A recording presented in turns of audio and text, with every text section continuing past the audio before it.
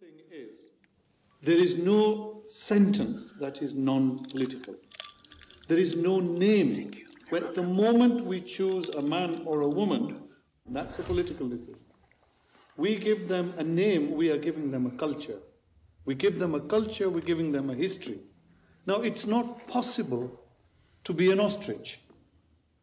Those who say, we don't want anything to do with it, they're political writers. And the only difference is, nobody calls them political writers because they're writing what's called literature.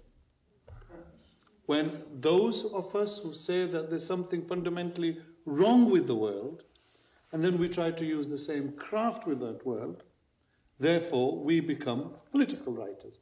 All writers without exception, therefore, are political writers. Those who want to write love poetry, love is an act of politics, for it stands against hatred. In my country, everything is politicized. If, for example, you criticize about the price, onion price or tomato, they say, oh, this is labeled as anti-revolutionary things. One of the articles I received, a fantastic article about satanic verses by a Tunisian written, it was rejected in all newspapers in Arab world. I read it and I found it a fantastic article. I published it, and I really received huge emails from Arab world. They said, how you dare to publish it, you are fantastic. And people, first of all, I told them, the fatwa is not Arabic, it's Iranian. I'm not Iranian. Khomeini is not my president. So why we are doing all the story about Arab world, Islam? It's not Islam. Fatwa is not Islamic. If we want to write a poetry of love, how wonderful your eyes are, how wonderful your hair is, and your home is being bombed, then that becomes an act of treachery to those who get bombed.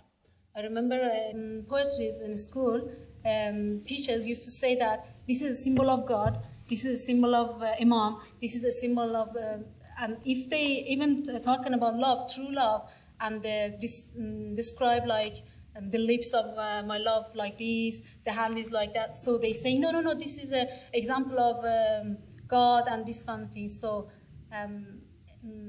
in my country, everything is politics. I don't see it somehow that I was preordained to write. I think I was lucky. And I was lucky to be in those societies, not to be damaged by the process of writing. But I saw damage when Walter Rodney was killed in Guyana for just doing something quite different, but political, in an out way, a direct confrontational way. We in Arab world, we like to write about things, the Arab author, but we are not free. Once I go back to Saudis, how they control everything in the media in Arab world, everything they make them paid. If you want to live with your kids and your family in peace, you have to work and shut your mouth because you have salary. That do we, at the moment of writing, actually, are we really writing a novel, if that's what we're discussing? Or are we really trying to understand a little bit about ourselves? The people who are paying 19 hours, 2 jobs, and have no time to think and reflect, if that band of people isn't getting smaller because the middle class is not growing because of a recession or whatever reason is going on, we know the society is doing very badly. So I do feel that writers are like a litmus test for the health of a society.